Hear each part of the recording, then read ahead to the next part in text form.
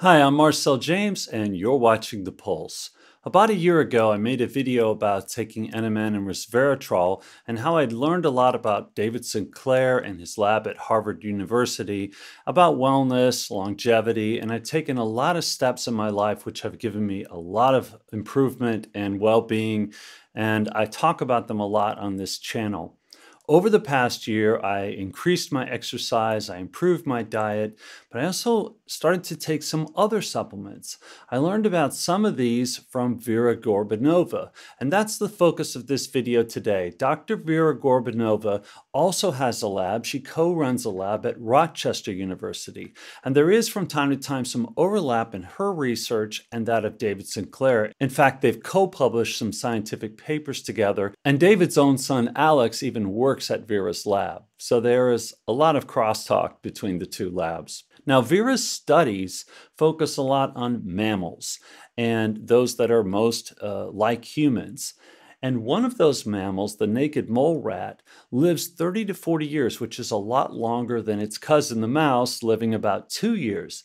So she wanted to find out why that could be the case. And this led to the discovery of high concentrations in that mole rat of a molecule called hyaluronic acid. Hyaluronic acid has been found to have rejuvenating properties and anti-cancer properties and has been used in skin treatments, but also there are supplements that you could take. DoNotAge, which helped me conduct my interview coming later in this video with Vera, where I asked her some specific questions. They came up with a form of hyaluronic acid that you could take as a supplement, and this can help your skin as well, but also the joints inside your body, and hopefully help prevent cancer cells the way that it does in the naked mole rat. Now, Vera's studies also took her to look at all rodents and how their lifespans differ. And she looked for commonalities between the ones that were living longer. And it turns out they had better sirtuin 6 activation.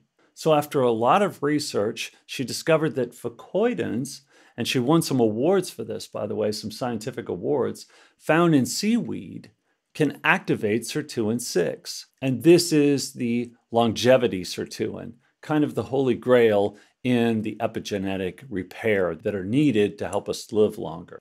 They gave these fucoidins to an older mouse, 22-month-old mouse, and it was much younger looking and performing than other older mice. So there is some lab proof that activating sirtuin 6 can help longer life and also health span. Fucoidins are entering now a clinical trial with Rochester, with her lab at Rochester.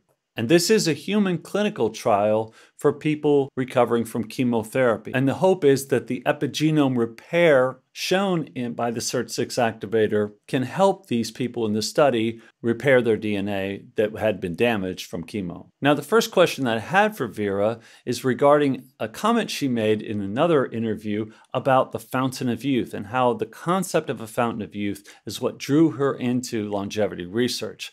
So I asked her pretty much point blank, do you think we could really find it? I think eventually, I believe, yes, it's the question of time. I think now we're making little progress, but I think, how to say it, I think it is possible. It will just take some more research and work. So I love her optimism, how she really does believe that we can tap into a fountain of youth. Then I asked her about, well, what could we do now as far as supplements or wellness? Are there protocols we could take? Kind of suggesting NAD boosting and the like, and exercise. And she feels really good about a lot of the regimens you can do right now. Well, there are definitely approaches that work. And so I think we went a long way from, what it's been, say, 20 years ago, where we had really no understanding how to even approach aging, whether it's possible. I think right now there are a number of things people can do to take control of their lifespan. But yeah, there is still a lot of room for improvement. To add to that, she specifically spoke in her interview and in her web talk with Foresight Institute about NAD boosting. And listen to what she had to say about that. So there are many things on the market available today, which I think is a good thing. And there are more supplements now that have a scientific basis for them rather than, just somebody said something. So NMN and NR, the NAD boosters became, very popular lately. I just came back from a FASIB conference that I co-organized on NAD metabolism and signaling. So these supplements were discussed heavily. So I think this is still a bit of an open question. They definitely benefit a particular condition, especially muscle health. So to address loss of age-related sarcopenia, so there is very good data showing benefit of NAD supplementation. So it's very clear that so far what we know about NAD boosting is that it's very healthy for your muscular activity, for your strength.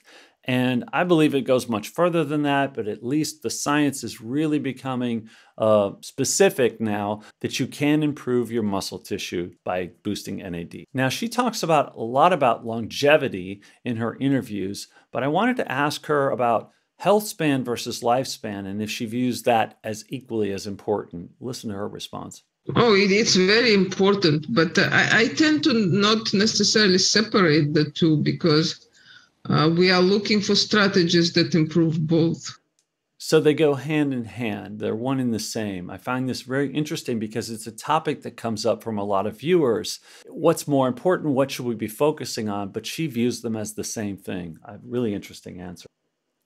Now, this was kind of a loaded question because it was sent to her through DoNotAge, who sells the Cert6 Activator, but I asked her about the success of it. And I don't mean just the commercial success. I'm also asking about the success of its performance.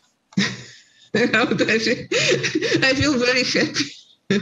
It's amazing feeling to find something that actually helps people. So kind of a funny answer. She knew that was a loaded question. But listen to what she said when I asked her about what scientific advancements we should be watching out for. Well, I'm thinking how to best answer this question. And the reason is that there are developments that are more along like proof of principle scientifically. And here I would name epigenetically programming. That seems to be very powerful.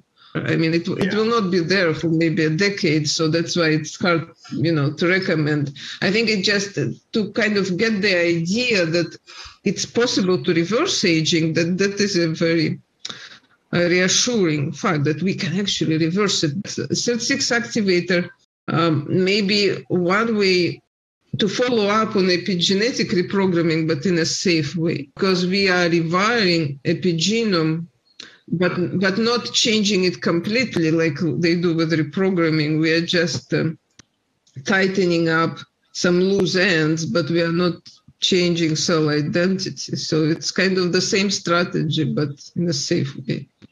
So again, epigenetic reprogramming is the hot one that they're keeping their eye on. And the Cert6 Activator is almost a poor man's method of doing that with lower risk than actually reprogramming your DNA right now. So that is really interesting that she believes so much in that supplement that it's the only one. When she goes over her protocol, it's the only supplement that she admits to taking herself. She does say she takes a few supplements, but that's the one that she names. And I think she really believes in it. Now, she's around 50-ish. I'm extrapolating from when her research publication started. By the way, there's a link in the description to all of her scientific publications, so you could look over those. But I also looked up her protocol, which she talks about in the Foresight Institute video, which I'm going to link to at the end of this as well. What else is she doing besides a couple supplements? She's eating fruits and vegetables. She's getting in moderate exercise, a moderate amount of exercise every week. She's eating a lot of fish, olive oil. She adheres to a diet that's sort of a blend of a Middle Eastern diet and a Far Eastern diet. And she said those have shown the best anti-aging properties. And I think it sort of fits her personality as a scientist. So it makes a lot of sense that she's eating fruits, vegetables, fish, olive oil, all the good stuff we talk about here on The Pulse. One other thing of note that she does talk about is circadian rhythms and how they're finding out more and more this has a huge impact on our longevity and health in general. So getting a good night's sleep, not burning the midnight oil too long, get to bed as soon as you can, get a good night's sleep. I find that NMN does help me get that good night's sleep, but whatever you could do to get that good night's sleep, that's going to help you maybe as much as anything else you can do right now for longevity.